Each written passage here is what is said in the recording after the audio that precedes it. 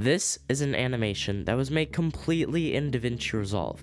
It may seem like a big, complicated project to actually learn how to do and complete, but with a proper understanding of what actually happens when you animate, your point of view might change a little bit. Just remember that you aren't going to be able to go out and I don't know, start a whole new Pixar. Oh well, we tried. But this information that I'm about to share with you will lay the groundwork for your animation career to come. First, what is a keyframe? A keyframe is simply a marker that is attached to a variable inside a software. It's kind of like a string. You need two ends of a string, and depending on how you move it, the variable will change. Let's look at this in terms of a graph in this animation right here. The X represents the change in time, and the Y represents the change in position over that time. Our string, the actual change of that variable, is manipulated to give a unique action to this animated square.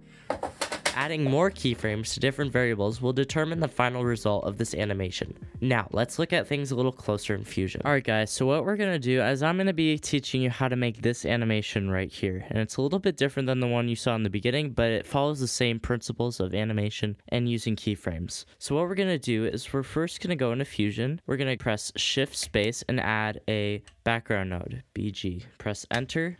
And that will create a node. We have to attach it, press the gray box, and drag it on top of the media out node. That will make a black background. Now what we need to do is we need to choose our color for this animation. So we can go up to the top right-hand corner, click the inspector, make sure you're clicked on the background node. Then we go down to background, click color, and we can choose our color.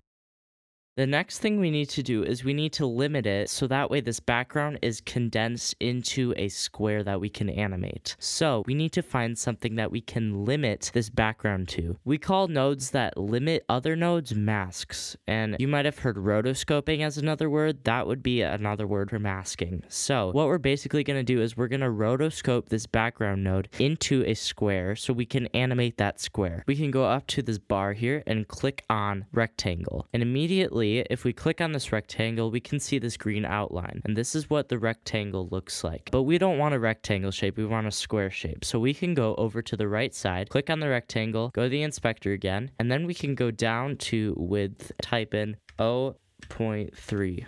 And that will make this shape a little bit more like a square. Adjust the corner radius a little bit to round it out. Then, once we are ready with our shape, click the gray box on the rectangle and drag it over the blue arrow on the background node. And there we have it. We have limited this background node to this rectangle shape. By the way, if you guys are getting a lot of value out of this video, be sure to smash that like button and consider subscribing for more content like this. Let's get back to the tutorial. Now we need a node that we can adjust the size of both the rectangle and the background node. And this is called a transform node. So what we need to do is press Shift Space, press XF for transform, and that will create a transform node right on this background node. If the transform node does not appear after the background node, or it does not appear on this track at all, say it is detached, click it, hold it, press Shift, and drag it over the line until the line becomes blue and yellow. Then you can let go and it will be attached. We need the transform node following the rectangle and the background node. Click on the transform node, and this is the node that we are going to use for our animation. We can adjust the size to whatever size we would like. I don't want it too big. We are not going to be adding a keyframe for the size variable, but we will be adding a keyframe to the angle, which is how it spins, as you saw in the animation, and we will be adjusting the Y position of this shape.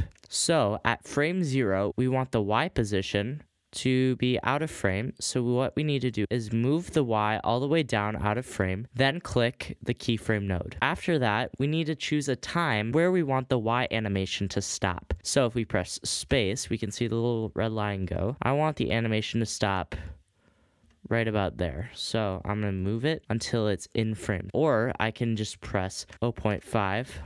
and that will automatically add a keyframe there. If that does not happen, you can simply add a keyframe beforehand and then adjust it. Now if we go back to frame 0, we can watch our animation go. Make sure you are in the transform node at all times for creating this animation. If we look at this little timeline here, we can see where our keyframe has been placed, which is around frame 35. And we can add another keyframe for a different variable on the same frame. So if we go over to angle and we press the key keyframe. The keyframe simply means that at this frame, this is what the variable is going to be, and then it will distribute that variable between two keyframes. So if we put the next keyframe at frame 0, we can adjust it how we would like to spin onto the screen, and I think that will be good. So right now we have a pretty decent animation going, and this is a great base to what we're going to be doing next, which is adding splines. This basically adjusts the linear curve into an exponential curve, or really however we want this animation to look like. This will refine our animation a little bit and make it look more legit. So we need to go up to the right hand corner, a few tabs over from the inspector to the spline panel. We can close out the inspector and we can make this a little bit taller so we can see our nodes in the left hand side. And right now, here we have a graph. We can see all these little numbers on the side. We can adjust the size of those if we wanted to. Right now, there's nothing there, and that's because we haven't selected these checkboxes off to the side. In order to adjust the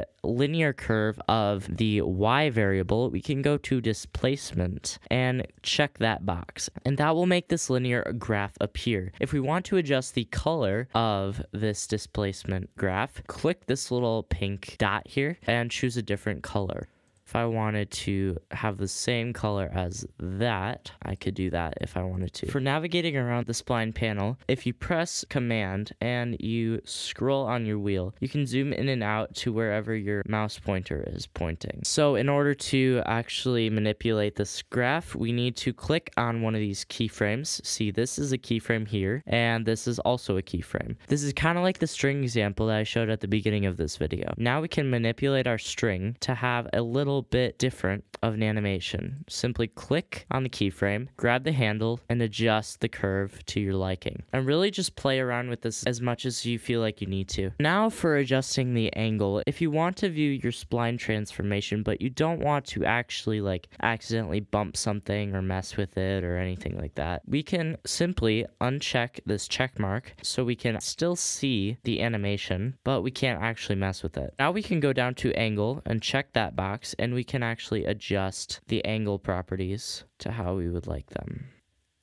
So after you feel like you've gotten a pretty good animation, the next step would just be to throw it into your project and really just have a lot of fun with this, guys. And I hope I helped you guys out a lot with figuring out how to actually animate one of your first projects, possibly. Like and subscribe, and I hope to see you in the next one. Quick question for you guys. Would you buy an online Davinci Resolve course from me if I made one? I'm curious to hear what you guys think about that. I'll see you guys in the next video.